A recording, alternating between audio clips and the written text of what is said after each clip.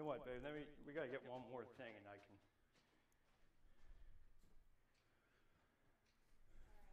Well, hold on a second. I gotta. All right.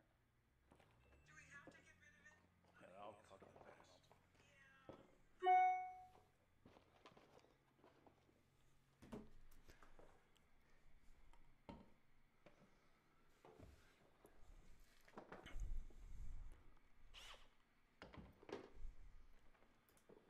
Hey everyone, good to see you this afternoon. So that is the finished product. That's what we're trying to get to here in this tiled course. So hey, on the way in here, please give me a like on this video. Really helps out the algorithm. And I just want to say I'm really really thankful for all the new subscribers coming to my channel.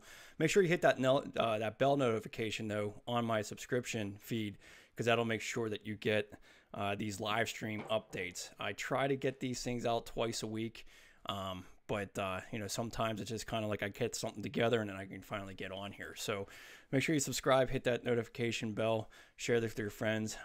You know, so thanks so much for being here. And so today we're going to go into our fourth part of our tiled walk-in shower. The main reason I'm going over this is because I feel like everybody should have access to this type of information of how to go about remodeling their own bathroom. Inflation prices, contractors, not too many out there these days. Harder and harder to get people to do things for you, and that's what this channel is all about. Is just kind of learning, growing together, and you know. And if you do your own bathroom, I'm telling you what, you will really be well rewarded. You'll be loving it for years to come. It is something to be proud of. And, you know, it really does make a difference with your mental attitude and everything else in life. So let's get into here. If you've been on my channel before, I like to go through a little synopsis of what this bathroom was, what it cost, and then also getting into, you know, the course and the layout. So that's, you know, one of the big reasons I'm doing this is because I want to share this course with you. It does cost a little bit of money if you want to get into the course, but you'll be able to find all this stuff on YouTube, and we're going to get right through it. So if you've been on here before, you can skip about 10 minutes and come back, and we'll be getting into the actual part 4 of the series.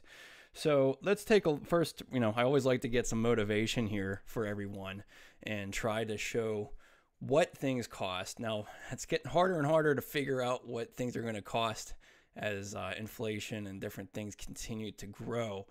But this was something that I quoted last year, and so you might as well just add another 10-15% onto this bid. So you're a bike boy. Thanks for coming in here. So yeah, thanks for everyone who's stopping in here on the live chat. That's one of the main reasons I'm doing live too, is so you guys can communicate with me, ask your questions. I can pause the video, go over some stuff. But I'm going to get through, you know, the beginning parts of this, and then, you know, I'll take your questions. Try to keep it to the tile walk-in showers, but at the end, anything bathroom remodeling related, I'd be more than happy to help you out. So this was last year. I did this for a really awesome woman, older woman, that I had 2 bathrooms. So both courses I basically created out of her home, and it was just a typical standard split entry home. And this was off of her master bedroom, master bathroom. So it's kind of a typical way a lot of these homes are set up, where you have basically a 4x9 or a 4x8 bathroom off of the master bathroom, or bedroom, I should say, and then there's just a walk-in shower, toilet, and a vanity. So, you know, nothing too overly whelming, but, you know, you'll see in my course and as we go through here how much work this actually is. And I do have a lot of suggestions, obviously, on how to go about this, especially if you're getting into a home that's maybe hasn't been remodeled in 30 years. It's really a good idea to just go about just replacing everything, taking that drywall down, demoing the entire bathroom so you know what kind of plumbing, electrical, you know, you're most likely going to be modifying things, especially if you had an old nasty, you know, fiberglass enclosure that's just kind of moldy and dingy. You're going to, you know, this is what this is all about, doing a tiled walk-in shower. So you're going to have to move some plumbing, and you're going to probably put in a new shower faucet as well, or at least I hope you do anyways. I really implore you, if you're going to spend thousands of dollars on tile and a new system, that you just gut everything, because the labor that it takes to finish some drywall and redo some of these things, it's going to save you over time, like the amount of time you're actually in the project, because rather than continually making patches and opening up walls to move things, especially if you're getting a new vanity in, especially a freestanding type of vanity. You want to make sure that your plumbing is all set up to do that. So, but my quote is just kind of very simple. I kind of just highlight what each part of the project is. So my demo, I roughly charge about $1,000. It usually costs me about $200 to get rid of all that stuff. I have a pickup truck. In my course, I do have some recommendations. You can go to a local transfer station. You don't have to actually order a dumpster, especially in a bathroom this size. 4 by, just a regular pickup truck bed would probably get majority of the materials out of there. And you can go to a landfill or a transfer station and pay $75 to get rid of it. So it's not going to be really expensive unless you do rent a dumpster. And then, they definitely charge an arm and a leg to keep that there. And then I go into this is what we're going to get into today. We're going to get into the waterproofing. Now, I did quote this woman, Schluter. I was going to do Schluter originally, but I had already done 2 other showers that are going to be coming out here on video on my platform here soon. And I didn't want to do another Schluter shower. There's a lot of reasons to go between Schluter or the system I'm going to show you today, which is Weedy. And it really just comes down to drain location, knowing, planning ahead and knowing what's there. And then, I know a lot of people are having a hard time getting availability of things. So which one's ever is more convenient to actually get. But really, at the end of the day, I don't really differentiate the cost of each. And I'm going to show you that real quick of what this actual Weedy system that I installed cost. But when it comes to the labor of installing a Schluter system, it is a little bit more work. So I kind of factor that in. And then the Weedy system, typically I've been doing so many of these things. I've been doing them for over 15 years now. Ever since I saw it, I loved the system. It was so easy to put in. And so the time savings of actually doing this Weedy system cuts everything down for about an hour's difference for me, really. So anyways, looking at my quote here, we went over the shower faucet, which I should say, if you get to my YouTube channel, you can go to playlists here, okay? And then go under towel walk-in shower online course. And you can view all the other ones that I did basically outlining my course. So the last one we did that shower enclosure. Or the shower faucet, I should say. So in my quote here, I charged $3,200 to install this handheld shower unit with all the waterproofing. Now, keep this in mind. If you're watching this a year from now, things might be drastically different. But relatively, I pretty much, my material costs to do this was around $1,800. So that really left $1,400 worth of labor and then maybe miscellaneous things that I might have needed. So really, you kind of split that in half. It took me half the day, to do the shower faucet, and then it took me another day and a half to do this Weedy system. So, really, if you're a contractor and you get quick at this stuff, I don't see any reason you shouldn't be making $100 an hour, at least here in America and where we're located. That is kind of the going rate for, well, I wouldn't say going rate. I really don't know what the going rate is, I should say. It's just, that's relatively what it works for my business. You have to account for all your own business expenses. But anyways, it was $3,200, and roughly I have about $1,400 worth of labor and then maybe whatever else expenses that I have for my business within that. So you can do this in 2 days as far as putting that shower faucet in and then doing this waterproofing. So, add it up, you can definitely, make a decent living doing bathrooms. There's no question about it. And I really implore more people to get into it because we're really needing a lot more tradesmen with the, the aging population that we have. So many people are wanting to get rid of their tubs and installing walk-in showers. So there's a lot of opportunity here. I'm hoping I can help you out to be able to be successful in that. So I'll get into the rest of the estimate as I get further into other videos, especially when I get into the tiling process. But here, I just wanted to show you the end price, and this was including all the materials. So keep that in mind. And these were not like over the top expensive products. The shower doors were probably the most expensive thing. And that usually is the case. But I pretty much charged about $14,000 to do this bathroom. We did go over budget a little bit because there was additional things that needed to be done. So it was roughly close to about $15,000 after everything was said and done with.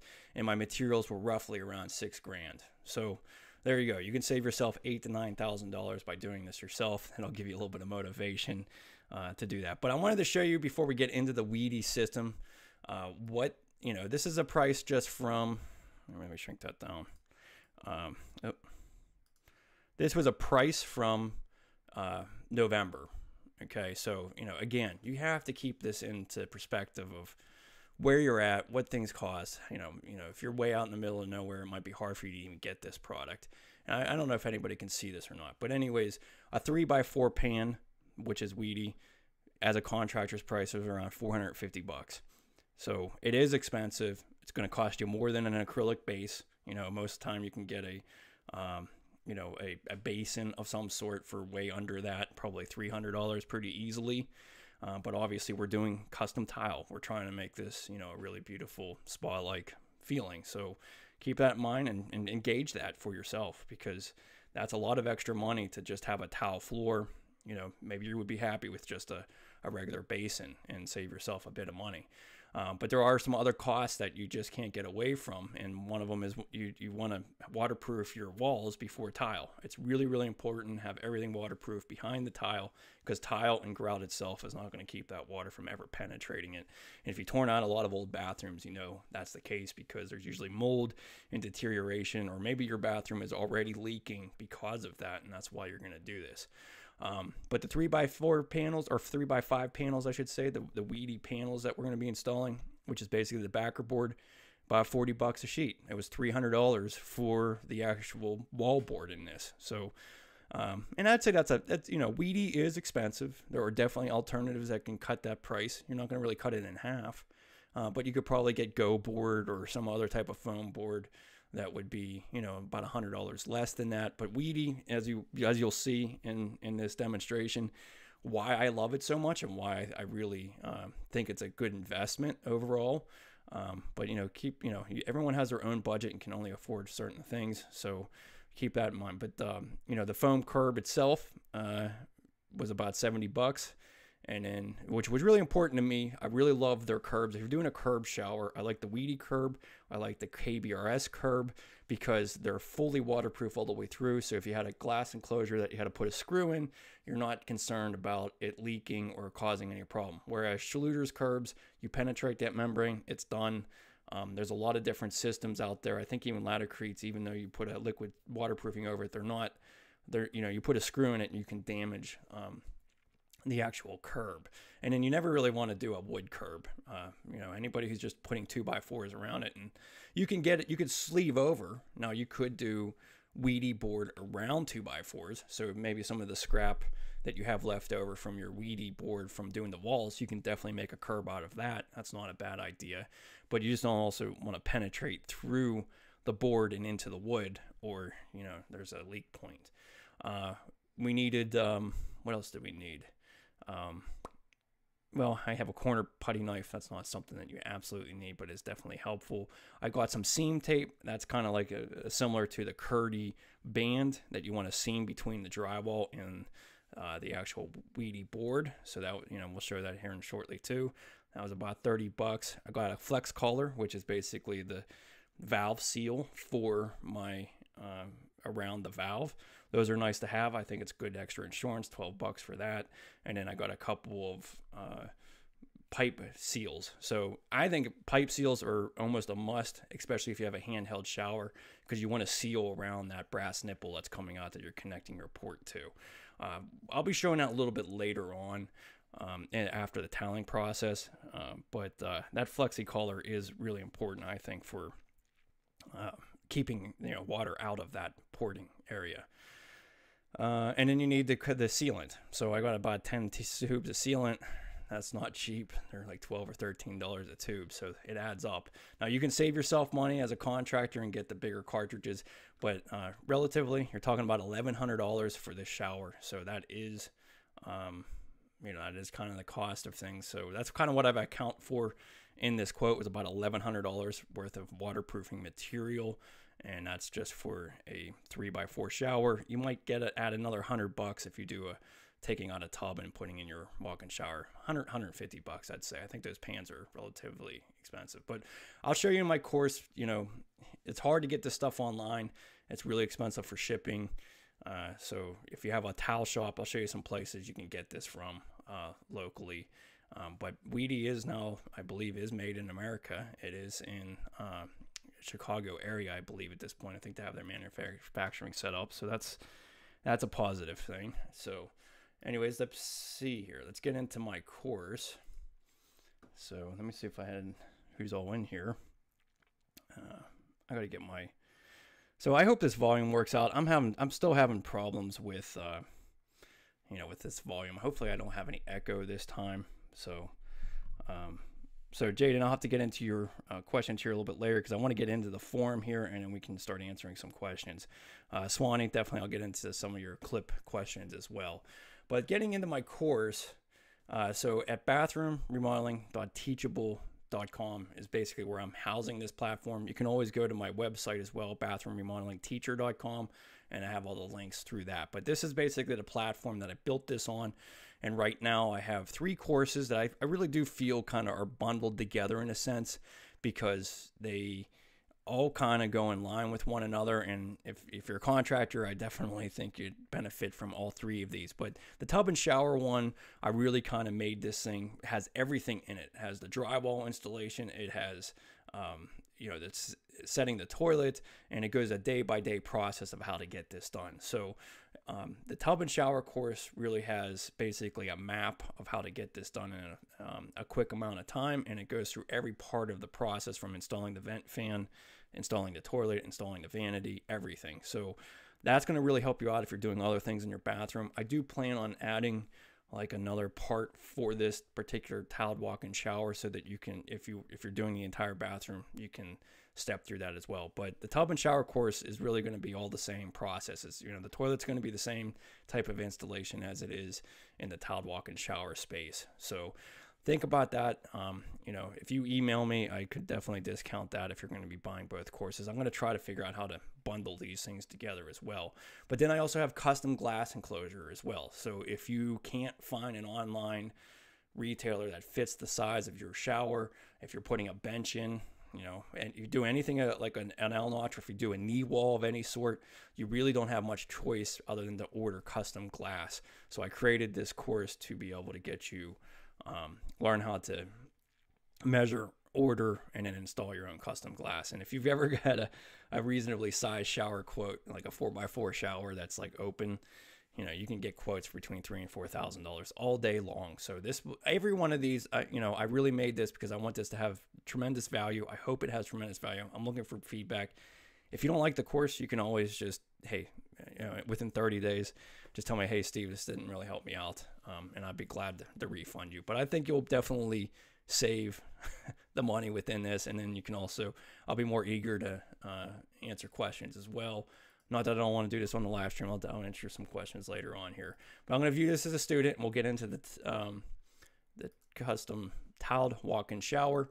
So again, this is basically going through the entire process of building this shower, from doing the framing. So again, check out my YouTube channel on the previous playlist of this. I go into all of what's in this course. So the framing is a big deal. It really helps out. It makes everything, it's like the foundation, so you really want to spend your time on framing and getting things set up correctly, and have a lot of important tips in there. Moving a shower drain, that's always a painful thing. You just don't know until you remove that old shower what you're getting into.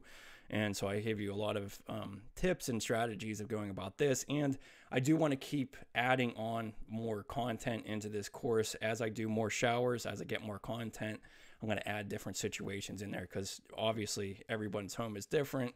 And especially in these older homes, you have no idea what you're getting into until you tear out that shower surround. So moving a shower drain, I always implore you to get a new trap on your shower, especially if it's 30 years old.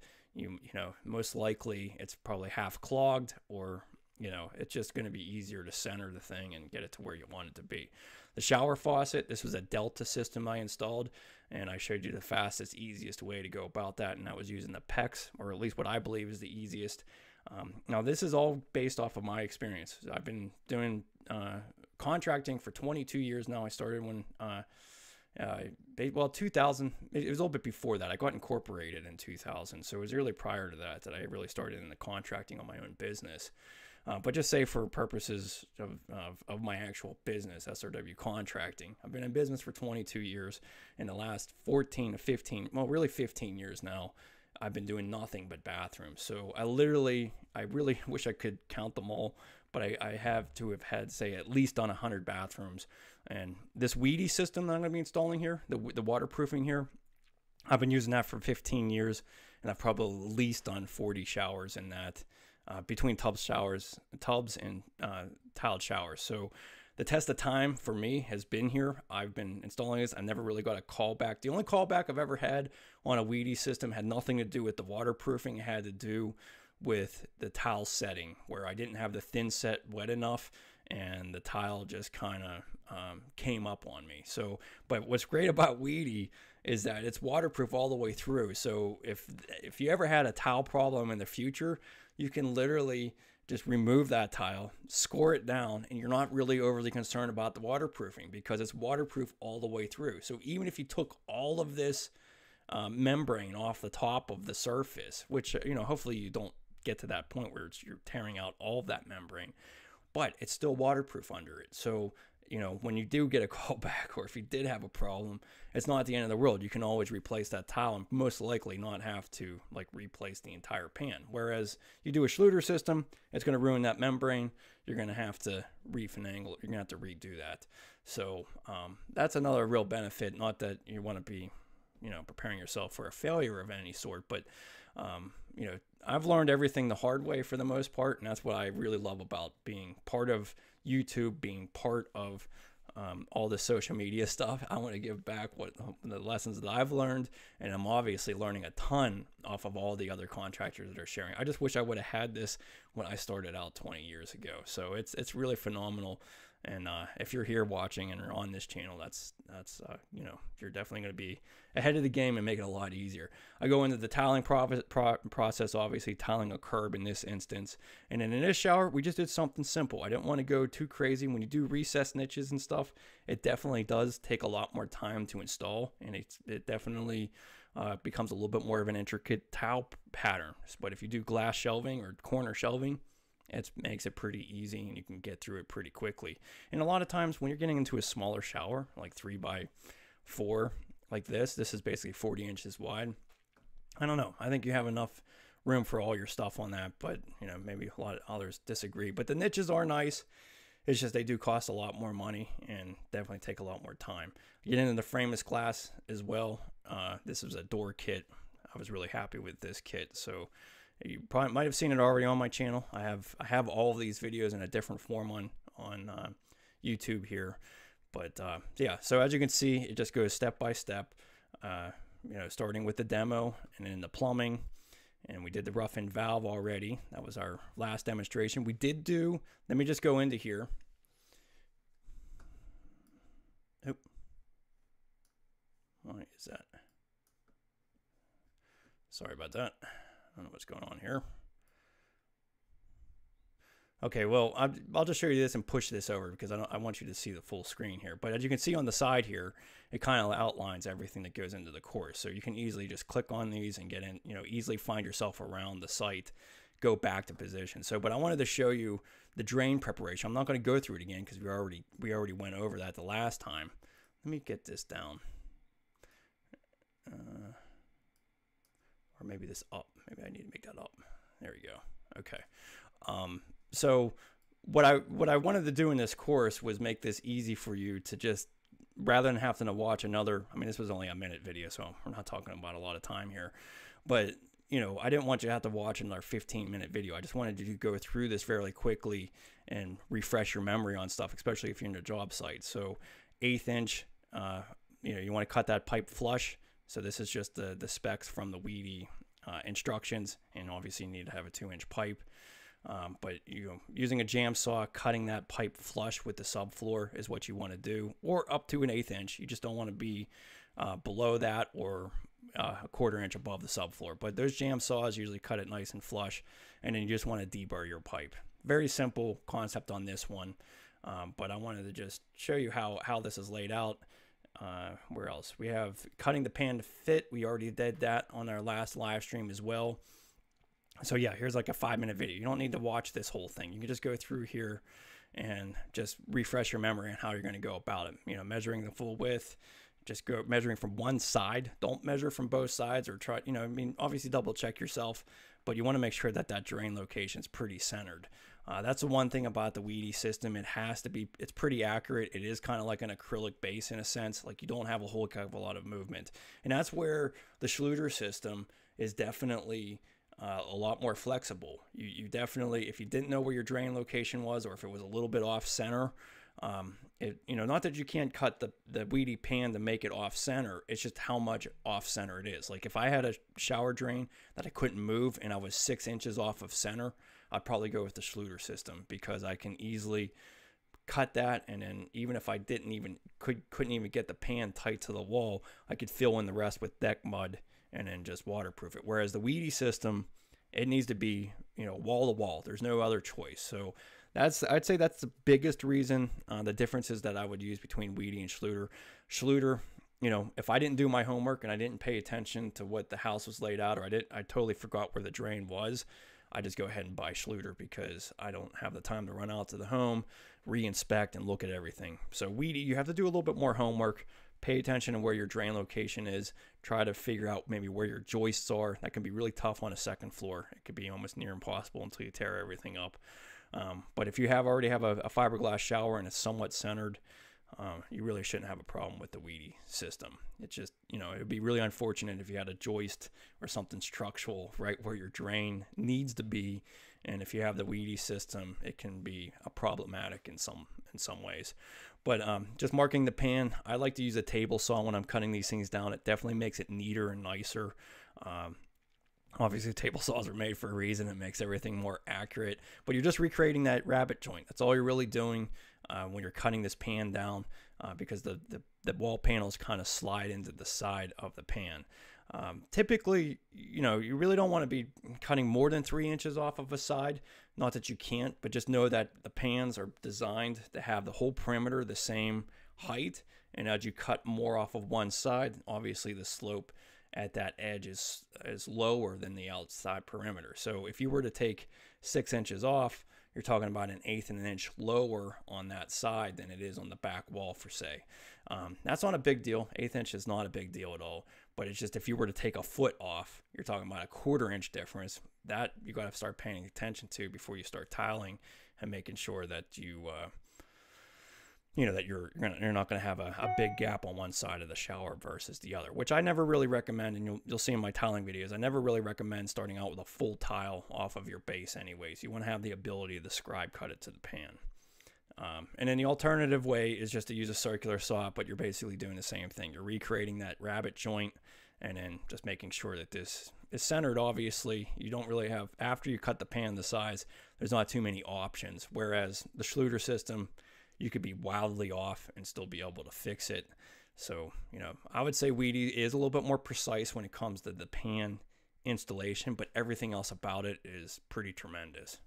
So, and then if you buy the course, you can always leave me a comment, ask a question. And again, as things get bigger and I get more communication with people, that's where I'm going to be spending my time. So, all right, so we're going to get into the drain location, but maybe I'll see who else is on here in the chat. Yeah, okay. Yeah, you know what? Swanny and Biker Boy, I'll get back to you on that a little bit later. I want to just get through the course, and then we'll get into some of those questions. So let's go into the drain connection and setting of the pan.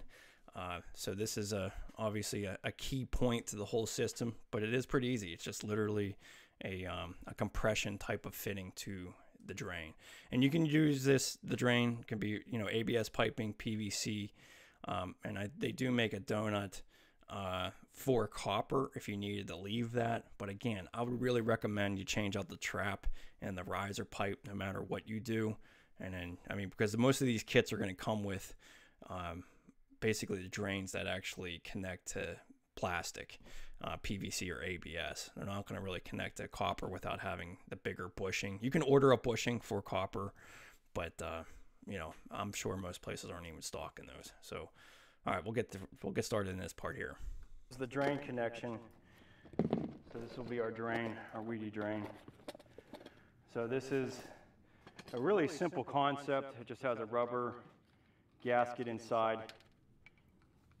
So this is going to slip over after you get the pan set. So we'll hold these aside. But then it just has a rubber gasket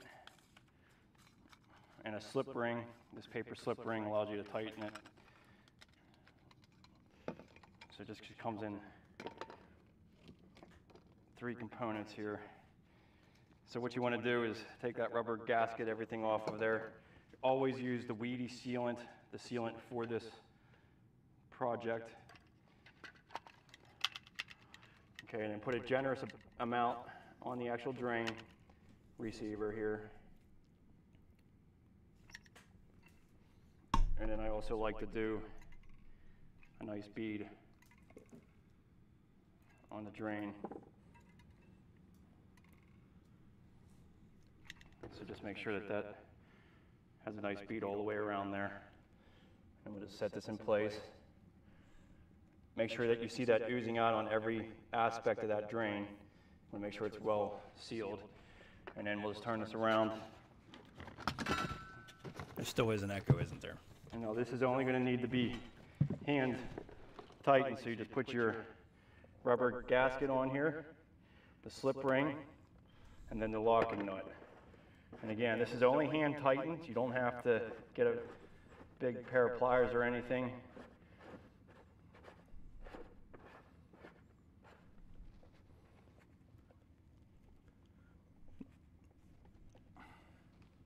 Now you do want to wait about 15 minutes before you actually connect it to the pipe, which usually isn't a problem, but you know, the actual drain connection, but you have to set up thin set and everything else anyways. Smear that sealant nicely on here.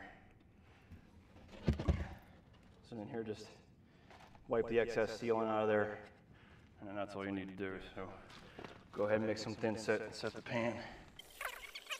Okay.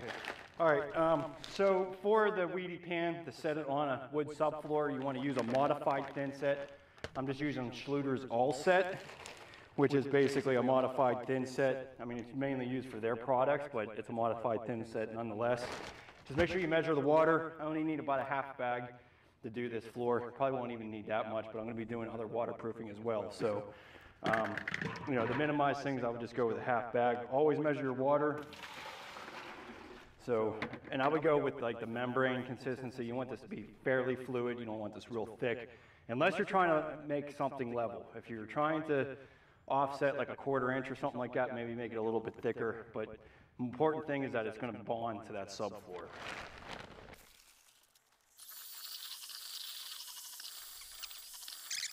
Okay, so you can see how loose of a consistency it is.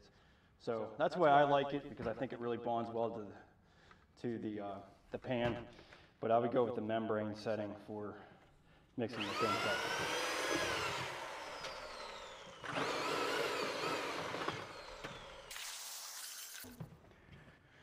Okay, so the first step is to dampen your subfloor.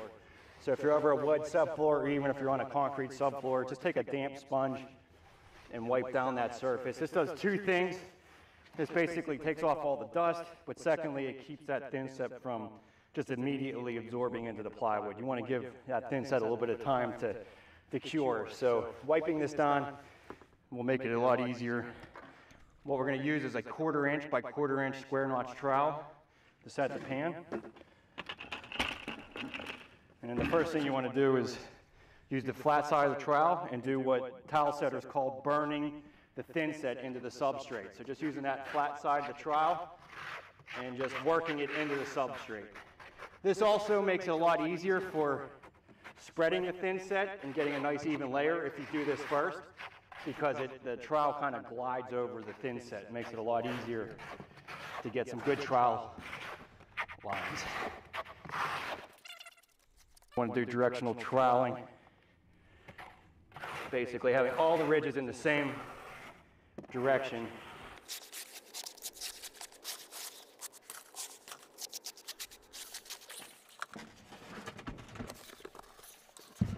Okay, then same thing on the back. Use that flat side of the trowel.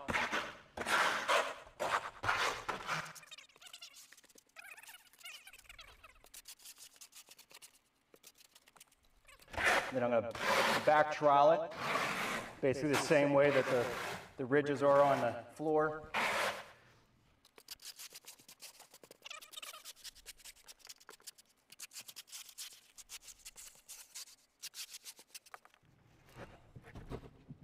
Okay, then we can just go ahead and set it in place.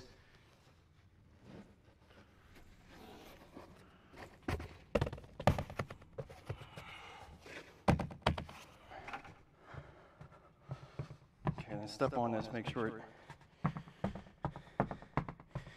it's well bonded.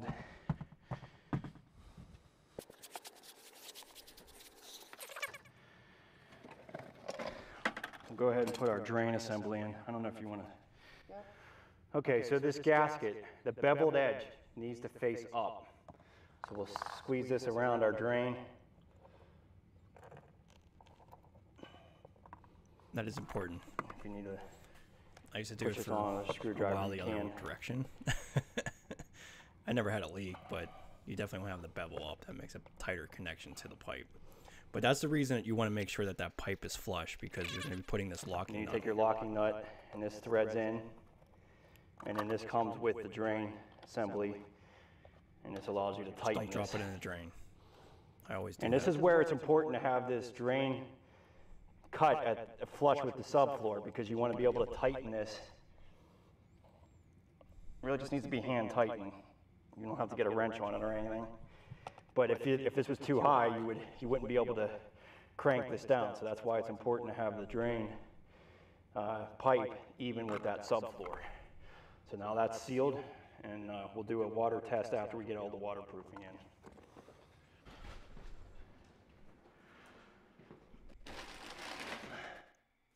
Okay, so that's basically that's all there really is to it. That kind of makes it easy. So I'm going to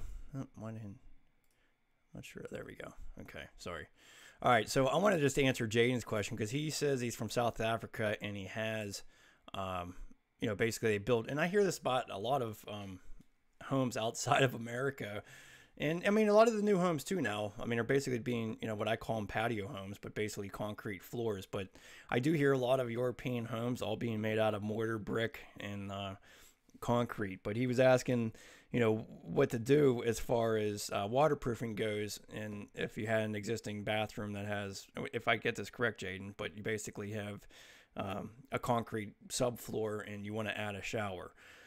That's where these systems probably don't make a whole heck of a lot of sense, just because of, first off, everything. These systems require a level subfloor, so pay attention to that as well. I mean, if it's a wood subfloor, you'd have to use floor leveler underneath of it. You'd have to make sure you would, if you took all the subflooring off, adjust it, make sure it's level. Especially some of these old homes, maybe there's some major settling going on, but you have to make sure that the subfloor is level, because this is already pre-sloped, 1/4 inch per foot. Now you can be a 1/4 inch out and it's not going to be a big deal, but you don't want to be 1/2 inch, 3/4 of an inch, an inch out or anything like that, because then you're not going to get the proper drainage. Now I've done some weedy systems over concrete, and that's usually only in scenarios where I only had to move the drain maybe a few inches and there was already a drain existing there. If you're adding a new shower, say in a basement, or like Jaden's situation where there's no shower and there's a whole area that doesn't even have the piping addressed, it's going to be easier to jackhammer out that concrete completely in that whole entire area, get your drain location where it needs to be, and do a mud bed type of system, because otherwise you're just going to be filling in concrete, leveling it, and then buying this really expensive system to put over it. And I really don't think at the end of the day it's going to save you that much time doing a weedy system if you're putting a whole new concrete floor underneath of it. So I would do a mud bed, but definitely have the waterproofing right directly under the tile. Don't go with anything with like a rubber liner. Not that you would be doing it in that situation, but one of the easiest ways over concrete is just to use Hydroban. But you want to buy a Schluter type of drain, a drain that you can install. So let me just look up, I'll go on Amazon here. so like a Schluter drain, which is basically has a flange on it. So, basically,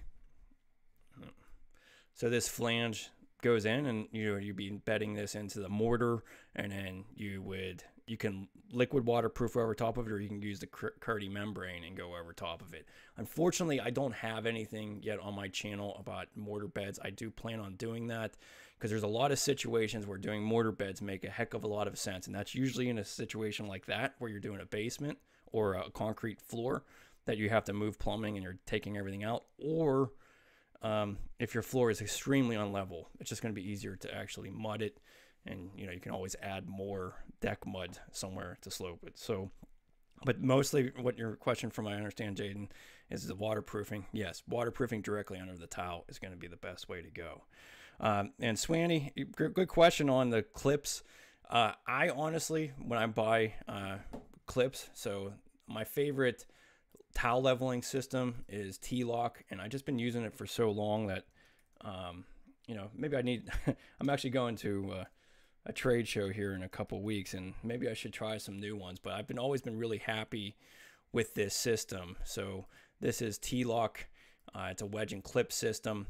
You buy this, basically buy the wedges separately, or you can buy it in a kit. I have a lot of links in this in my course and stuff like that, but if you're doing this all the time, I always just buy the 1/32 inch clips that typically a lot of tile is not rectified, especially porcelain tile. There's always like a little bit of a wedge on it where it's a little bit further sticking out at the bottom of the tile. And these clips have the spacers in them, so you'll end up with a larger grout joint. Most of the time when I use these 1/32 inch clips, I'll get 16th inch grout joints. Whereas if I got the 16th inch clips, I'm almost getting an 1/8 inch size gap. So the 1/32 clips do make it easy, because then you can kind of eye up your gaps and make it. But if you're doing a travertine or something that has really rectified edging of tile, then you can go with whatever the spacer is. But for the most part, I just buy 1,000 of these. I get big bags of these, and then I can use it on all of them. And if I had to space it out wider, I can just use those horseshoe shims, which is one of my other favorite tile spacers. So horseshoe shims. Yeah, so you can see here I have it in my saved query here, but these guys, I know I highly recommend using that as well. But yeah, I mean, as far as you mixing systems, he's asking whether you can use a Schluter base and then use cement board and then red guard over that. Honestly, man, there's not going to be any problem with that. It will definitely work. You're just not going to get a warranty by anybody that way, because they don't like to play together, and they're not going to warrant. Schluter's not going to warrant because you used red guard and you're going over it. That's just not the way their system, I guess, in their mind is designed. But all intensive purposes, man, of course, I think it'll definitely work. And those Schluter pans are not badly priced. I mean, that's one of the reasons those are kind of nice. I mean, a Schluter pan that's, okay, let's go even the largest one there is, 48 by 60, $172. That's not too bad. And then if you get, really, the more common size would be, well, let's just go with what we'd be doing here by 48. Yeah, $100. I mean, that's really hard to beat. $100 for a just the pan system itself. Now you have to buy the drain, so that's obviously costing more. So you are looking at like $370 for the Schluter pan. But if you use the membrane system, you are saving a lot of money. This Weedy system, I mean, first off, I want to let you know, I'm not sponsored. I don't ever plan to be sponsored. I want to have my opinions to be what they are. And if I could say that now when my channel is only 31,000 followers now, I'm definitely going to be able to say that in the future. I really don't want sponsorships.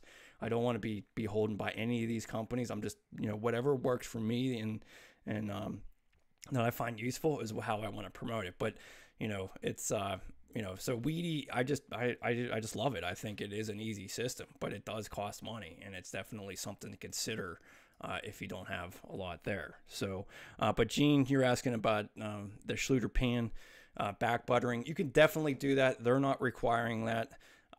They're also, I don't know why Weedy wants you to use a 1/4 inch by 1/4 inch trowel, because they want you to back trowel the pan like I just showed you, and then also do the floor. Whereas Schluter, you use a 3/8 inch by 1/4 inch square notch trowel, and you just do the floor, and then you just set the pan. I've never had an issue with Schluter pan that way. You can certainly back butter it if you feel more safe about it, but as long as you keep that thin set at a fluid consistency, like I showed you there at the membrane, basically your membrane ratio, the wettest ratio of the thin set, you're going to have no problem with it being bonded. And plus, I mean, like I said, Schluter, you're using a bigger trowel, so you're having more thin set on the floor. So you really shouldn't have a problem there. But it doesn't hurt. It definitely doesn't hurt to do that. You can definitely back butter it and be safe. There's better safe than sorry in any situation when it comes to that. You can't have too much coverage when it comes to your tile work. So so basically that was basically it on set the pan. It's really that easy. That probably really, even with me videoing it, probably took me less than an hour to do, and that's including cutting it down. But here I just have the highlights here, making sure you have that 1/4 inch of continuous bead around it. That's obviously the biggest part of it, is making sure that that drain assembly is sealed to your pan. And then basically, yeah, just highlighting those sections of it, making sure that rubber gasket goes on first, and then you put the sleeve. This gasket here, the paper gasket, is just allowing you to slide on your nut and be able to get it as tight as you can. But hand tight is all you need. You don't have to go crazy. You just want to wait 15 minutes before you actually set the pan, or set the, which usually takes time to thin set all of that, so you shouldn't have an issue there. And then I have recommendations for modified thin sets. Honestly, with something like this, it's really not a big deal. But Art X5 is one of my favorite. The Schluter All Set is great for their membranes. I always end up buying a bag of Schluter All Set because usually doing Ditra on the outside of the floor and waterproofing it with that. So during the pan setting day, I'm usually setting the Ditra the same day as well. So you just obviously all this thin set does add up. You don't want to be wasting it. So if you can do the pan and the outside floor with that one bag of All Set, that's definitely the way to go.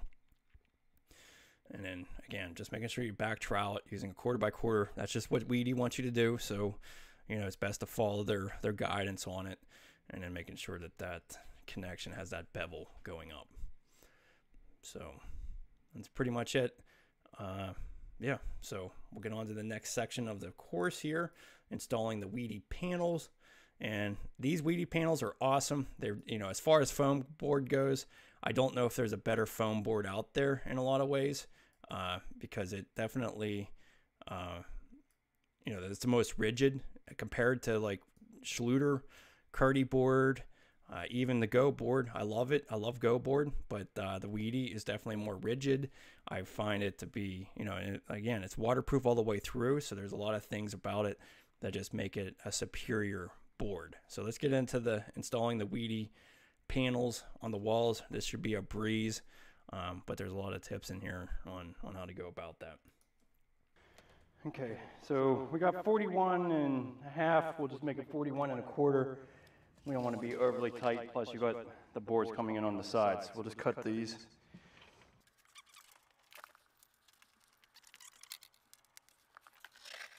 So this is one of the biggest reasons why this is easy, is because it just takes a utility knife. Much easier than cement board or hardy backer with all that dust. It's lightweight. And one nice thing is that this core foam area is completely waterproof as well. So a lot of other boards that are similar to this, the actual core is not waterproof, but this is. So if you were to accidentally just puncture the front of this, it's not going to be a big deal. It's not going to be compromised. Now, obviously, if you went all the way through it, that's going to cause a leak. But it makes it nice for tiling, because if I use a grinder to sharpen up anything, if I hit the front of the board, not a big deal. A lot of the other boards is just a surface coating of waterproofing, and if you penetrate that, it's no longer good. But with the Weedy board, it's waterproof all the way through the foam core, which is really nice. Just make sure your dado, your rabbet joint, you want to fill this up with sealant. So just put a large bead. Try to get this insulation out of the way here. So just fill up that entire rabbet joint. So this is where, as a contractor, you can buy sausage tubes and save yourself some time and money because you're not buying the little cartridges. And I actually started using my automatic gun for this because it'll hurt your forearms by the time you're done squeezing all this sealant because it is kind of thick.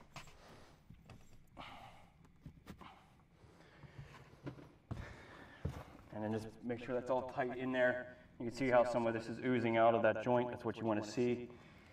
If you don't see that, you can always pick up the sheet again, add a so little your bit more, first put it in there. washers, you want to keep up off the floor about 4 inches. All right, so I did make a You don't want mistake this to be here. right at They do the- want you 1 foot.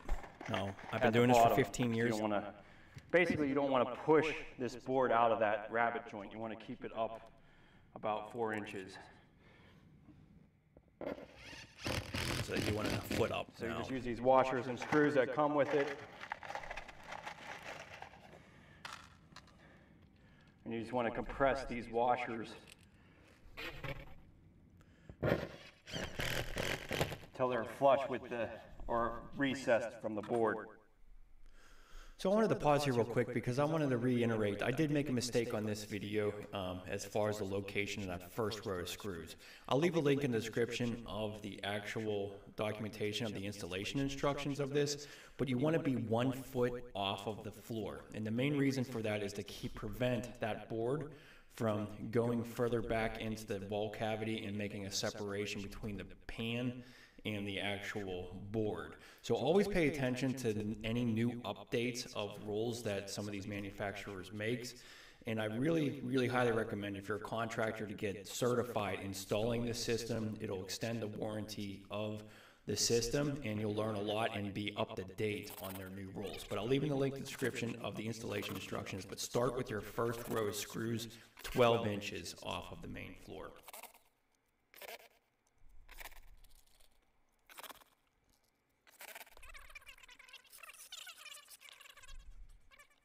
Let's put a nice generous bead on top of this second board here.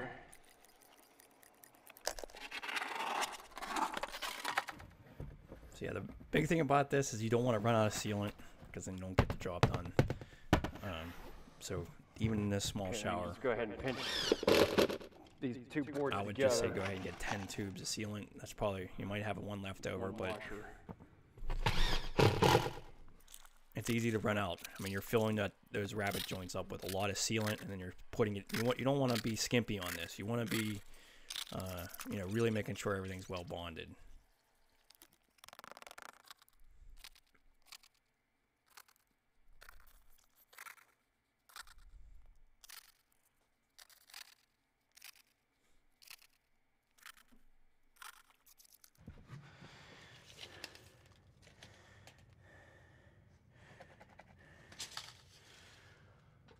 Okay, so on the side wall, you want to put your walls up first before you put the curb in.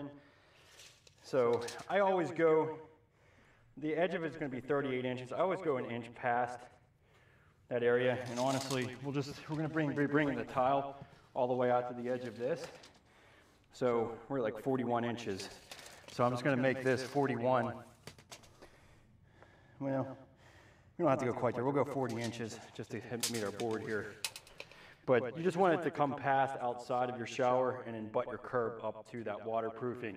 Any waterproofing that comes outside of the shower area, beyond the towel area, don't worry about it. You can just do some drywall mud over that waterproofing. But I think it's really important to just make sure that everything from the curb in is 100% waterproof.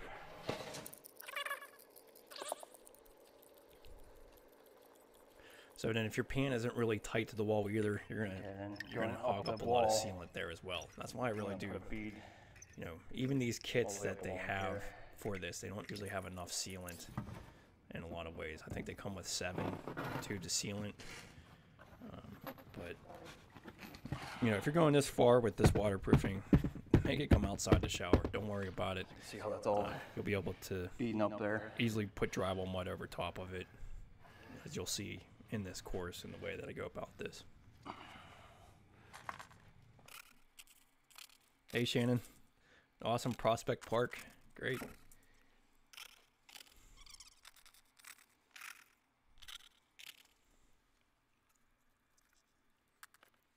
So anywhere that the board meets the board, I mean, it's just as simple as that. This is, like I said, I think it's a faster system than Schluter at the end of the day because of the sealant application. And I mean, you're still using washers and screws in Schluter. You're not really doing too much different other than the way that this is adding just sealant in between each one.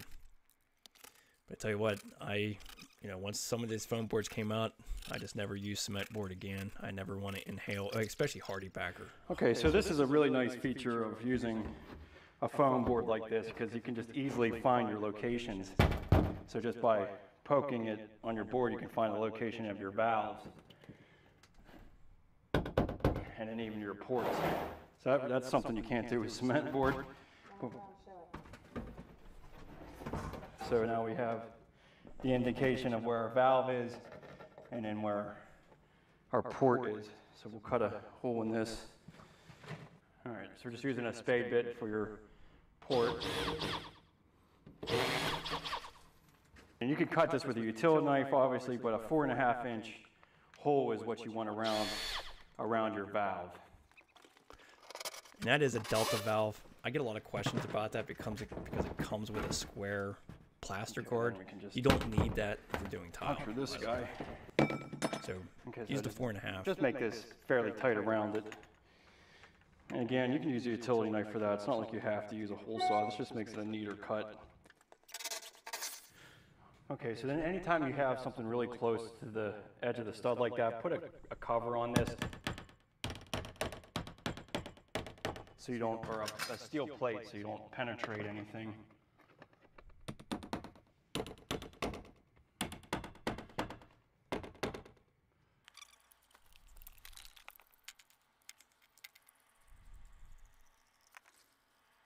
Yeah, Gene, we'll be getting into that in here pretty shortly. But yeah, I don't know why they don't make valve seals for diverter valves. I really wish they did. I really don't understand why they don't. But all right, so you can piece as many pieces as you want. I only bought 6 boards for this because, I'm trying to save money, just like everyone else. But you can just piece this all in, so you don't need to just have full sheets on here. So just a matter of, you might go through a little bit more sealant if you use more pieces because you have to put the weedy sealant on each joint, but not a big deal. So I'm just gonna get one of these scrap pieces in.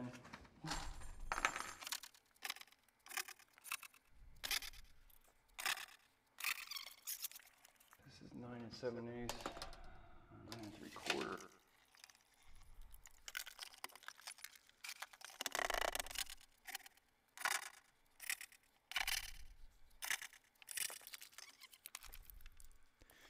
And just so you know, once you get this waterproofed, if you had a hard time getting into the tile, you can take a shower in this.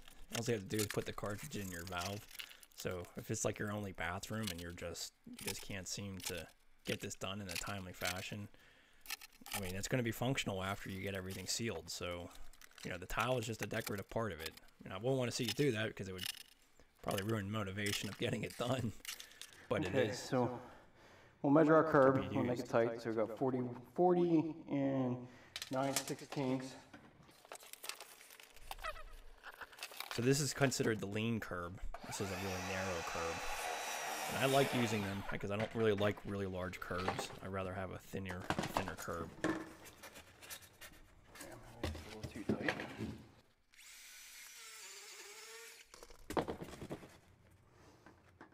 Okay. I just want to add thin set to embed this. And then you want to fill that entire rabbet joint.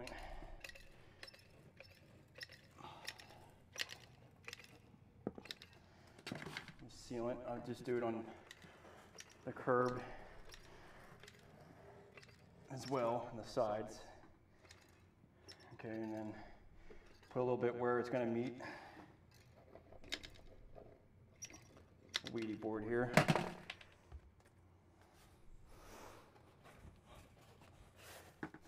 Now this is considered the lean curb.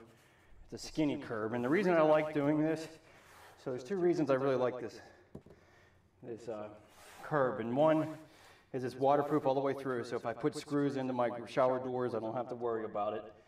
And then secondly, I can just get a 4-inch curb top that will go over this, and it'll cover the tile on the other side. So I kind of like a skinnier threshold. If you went with the standard curb, which is 4.5 inches, you're talking about having a curb that's 6.5 inches wide, and I don't really see much reason for that. So it's all preference of what you want for your final look. But yeah, I mean, I like the skinny curb for this type of situation.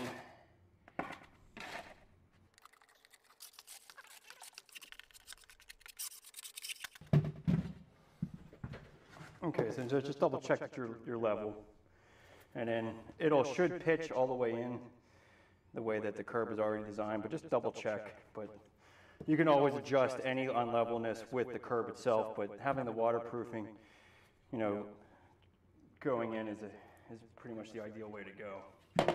Okay, so we're going to address all the seams.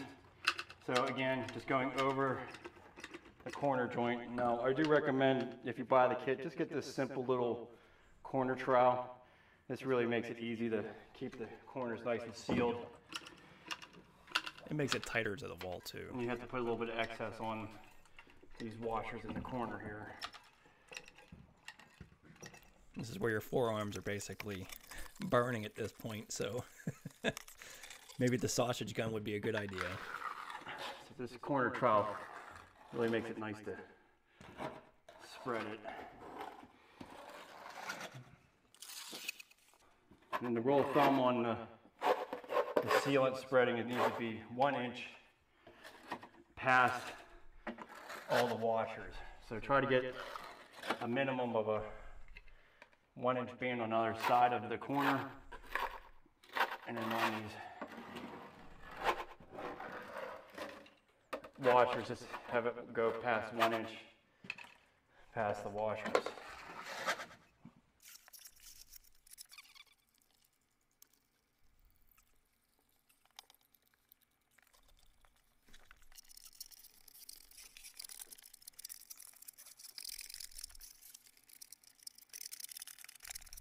So I kind of ran out of sealant. I only have one more tube left, and I wanted one tube to make sure I get this floor done so that I can set tile the next day.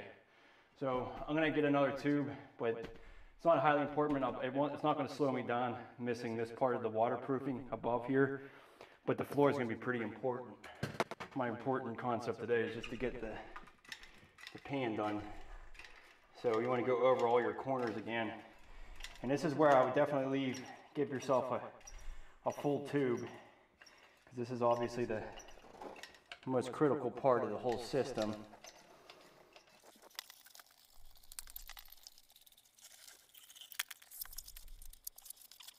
So that corner trowel really does make a nice, even corner. Okay, so just pay attention to your corners.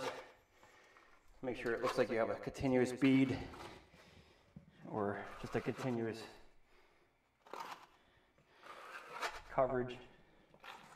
And again, like, it's basically 1 inch on the other side of these seams. But just pay attention to these corners and make sure they look like they're all nice and sealed. So then I'll just grab another tube to finish this off. Okay.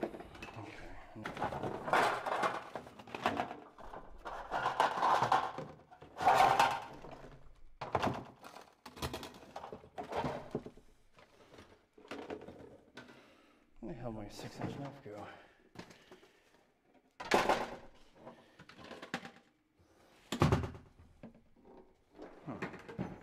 Okay, so that's it. That's a pretty fast system. It probably took me another 2 hours. I usually get these done in 3 to 4 hours, and really 2 hours after you, not even 2 hours. I think they stayed on Weedy 2 hours, but you can go ahead and flood test this within 2 hours and then set your tile on top of this base. So we're going to get into the tiling in my next part series, but I always recommend you doing your shower floor work first, So if you're in a rush and you're really trying to get something done, you can set this weedy pit system in the morning and then immediately, put this over, tile it the same day. So again, I really just highlight everything. I'm not going to go through everything because, we just walked all the way through that, but this is just a reminder. So if you watch this video, and I hope that you use this course way in advance before you actually do the job, and you don't have to go through and watch, a 16-minute video again. You already kind of have that in your brain now. Now you can just go in here and just re-highlight yourself on different things. But I do have the kits here that kind of specify all the different size kits they have: a 3x3, 3x4, 3x5. They have an offset drain, so if you couldn't move your drain for your tub, you can do an offset. You have a 3x6 center, and then I think their largest pan, 48x60. Oh, it's 48x72. I did forget about that one. So these are all the systems that they have, and then I just have links here. This is not to any type of affiliate thing. This is just to this is actually Master Wholesale, and as you can see, they have all their pricing here. You can order this stuff online from them, but the shipping does cost a bit. So I would definitely recommend trying to find a towel shop near you. I should have the link in here for it. Oh, here it is, local distributor. So you can go, Weedy.com actually, I'm sorry. So Weedy has, basically their locations depending on where you live. So you can find your location for your Weedy distributor. That is going to be the best price. And if you're a contractor, any of those stores, just bring your business card in and you're going to get the contractor pricing for sure. I mean, the kits are great, but I really think that they short you on. So even like this 3x4, how many tubes is sealant? Tubes is sealant 8. See, I needed 9 for that shower. That's why I always say to get 10. And that's because you're just using a lot of it to fill in that rabbit joint. If everything was perfect, like it was done in, like some kind of model or a mock-up or something, maybe that would work. But I do always get more sealant. Architectural Sheet Metal, thanks for joining in here. Definitely, if you guys are doing any metal roofing, check out his channel. He's an expert on that. And Gene, we're going to get into your additional waterproofing around that diverter valve. That is one area that none of these systems seem to have. So, but anyways, yeah, I mean, they basically, I'm just outlining how to go about doing it, just kind of refreshing your memory. I don't think I have anything else other than a lot of pictures. I like to have pictures because I'm a visual person. 4.5 inches so this is like something that you might forget about. 4.5 inch hole is what you need for the diverter valve, so you can put the valve seal in. That's important to know. You don't have to buy a hole saw to do this. You can just use a utility knife, just make a circle and cut it out. Not a big deal. The diverters, that all depends on the system that you're installing. Again, this was a Delta system I installed. So the valves have the square plaster guards on. You don't need to leave that square plaster guard on. You don't need it at all, actually. So using the main reason they have that plaster guard is for reference of the depth. And if you had a fiberglass unit of some sort, you want to keep that plaster guard on there for that. But other than that, there's really no reason to keep it on there. So you don't have to keep, try to put a round hole in a square, or however you want to say that. But anyways, making sure you have nail plates. You're always going to find a screw to go into your plumbing, in the curb. So yeah, it just basically highlights it in picture form so you can quickly go through here right before you're ready to install and just refresh your memory on it. And then I have a whole bunch of additional items that you know, 1/4 inch by 1/4 inch trowel, the pro knee pads. Hey, if you're doing this stuff all the time, guys, do yourself a favor. I really wish I would have, because I don't have knee problems yet, but get some knee pads, man. I used to kneel on broken tile all the time. Never bothered me. Now I'm, if I do a tile floor and it takes me 4.5 hours, my knees are hurting pretty bad. So pro knees, if you're a professional, get them. I mean, you're going to outlast your competition if you take care of yourself. And again, if you ever have any question in my course, be sure to put that on there. But Yusuf, I think that's how you pronounce your name. You asked me about a curbless system. I am going to be probably Sunday morning. I'm going to probably put it. I just edited a curbless weedy system. So it's basically the same process with the building panels and basically connecting the drain.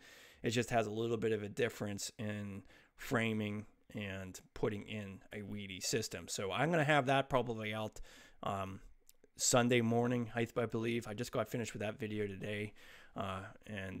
Yeah, so keep, Yusuf, stay on my channel. I'll definitely have something out there soon for the curbless. And I really find that weedy is one of the easiest ones when it comes to that. So additional waterproofing. Gene, this is where it's going to answer your question on here. This isn't like the best way to go. I mean, this is sufficient. There are better ways to go about it. Yeah, I mean, this is the way I've done it, and kind of just making it closer to it. But unfortunately, with the diverter valve, you're really highly relying on that escutcheon plate to keep the water out of that area. But as you'll see here, I just used a little bit of Curdy band. I'm sure Weedy doesn't like me using Curdy Schluter products on their stuff. If I would have had the seam tape, if I would have had some of that left over, I would have used it. But again, I'm not sponsored, never plan on it. I don't really care. I just use what works, basically. But technically, you can't be using Schluter products on weedy system. So we'll get right into the additional waterproofing here. Okay, so we're going to use a mixing valve flexi collar for around our valve. So you basically just want to thin set this on. And I'm using an 1/8 by 1/8 inch square notch trowel.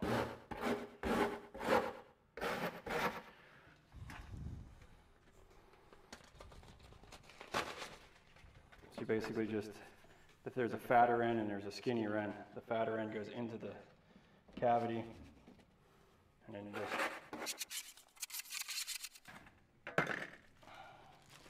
and then we got some flexi collar sealing tape. These are for our ports. I find this to be really important. It even has like a little rubber gasket on it, so it makes it nice to seal onto your pipe that you fit in here.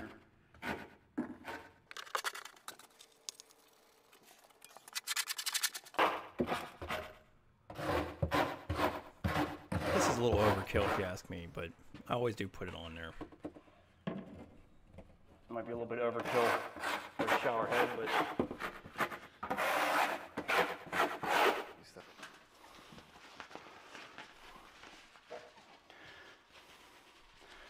okay, so they don't, are you on? Yeah. So they don't make a valve seal like this for the hand port. So So I'm I just have a gonna towel floor down, by the way. kind of create my own little patch here.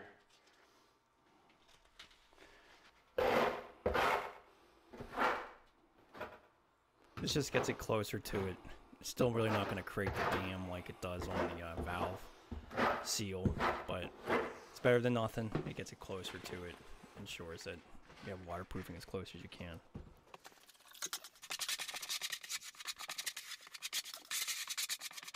All right, and then I'll be able to just cut this out really closely to that valve after I'm done.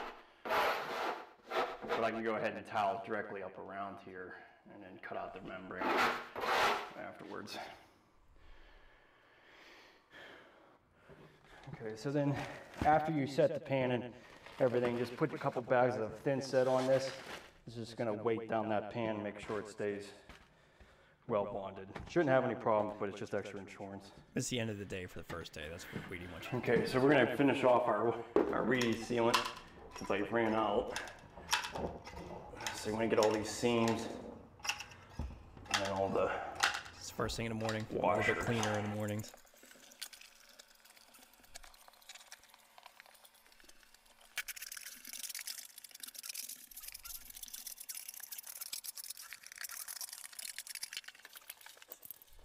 Okay, so then on this corner bead, I'd recommend just using some weedy sealant to cover over this corner. You can also use the joint, or I should say what would that be? The seam tape that it comes with. But I would just recommend covering this because you want this to be water, you don't want water getting to this corner bead. So you just cover this with the weedy sealant, and this will prevent that from rusting out if water ever got to it. That corner bead is pretty cheap stuff, so if water did get to it, it will rust away immediately. But honestly, that is a little Okay, so for this drywall seam, I'm going to put some Curdy band over that seam.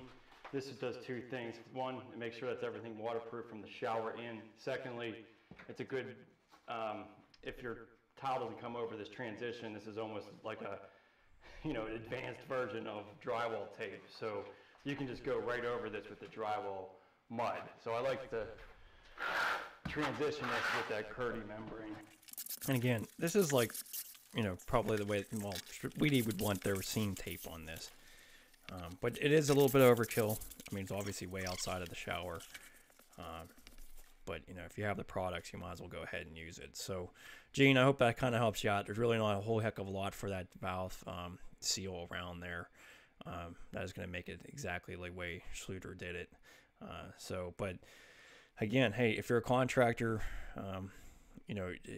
getting that Weedy certification will extend the warranty. I do have a little link here to go to your for the Weedy warranty, so you know about that. I think it's 15 years if you're a contractor and you're certified, but it's 10 years for everybody else.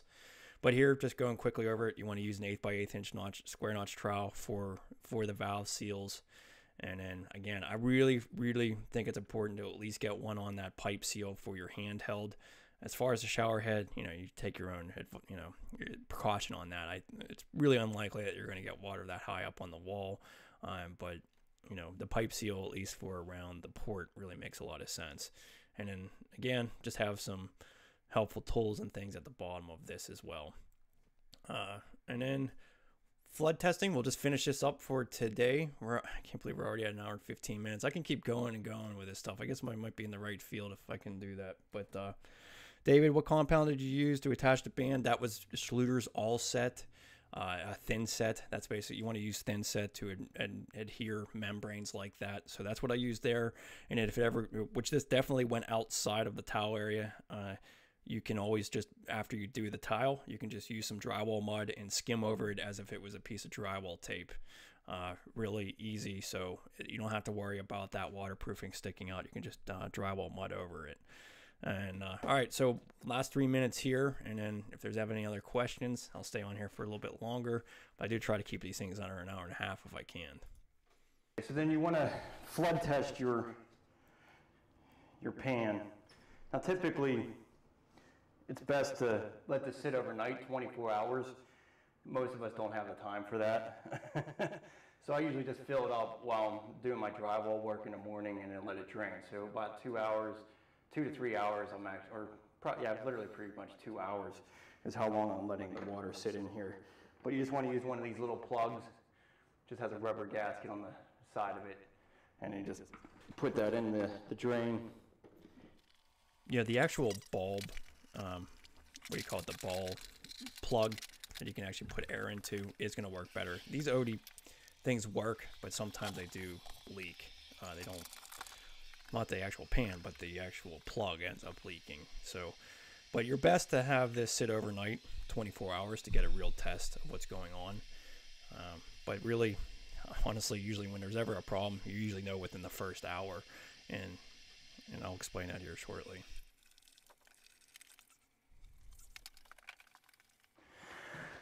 Okay, so what I recommend after you get the water filled is just put this right on the drain location and measure your water level. So it's 2.5 inches. We're gonna double check this in about an hour, see where we're at with that. But if it obviously went lower, then you have a leak. But what you're looking for is any bubbles coming up out of any areas, because if you see bubbles, that means it's leaking as well. So just pay attention to see if you see any bubbles, and then just measure down to your drain and hold on to that measurement so that you can measure that in another hour or so and see if anything's dropped. Now sometimes if you don't have your plug securely anchored, it can leak through that. So make sure you don't see any bubbles around your drain port. But yeah, so it's just a matter of measuring it and making sure you don't see any bubbles coming out of it, and that should be good. Okay, so about an hour, 2 hours, well, about 2 hours later, let's go ahead and double check our water level. So we still got 2.5 inches. I didn't see any bubbles the whole time it was sitting here, so that means that we should be good to go. Now again, the ultimate test would be to set this overnight and then release it in the morning if you have time. But you know, I've been doing this long enough that I really feel comfortable with the way that I'm installing this, and you know, a couple hours just to flood test it to make sure that there isn't anything abnormal about it works for me. So we'll just go ahead and drain it, let this drain.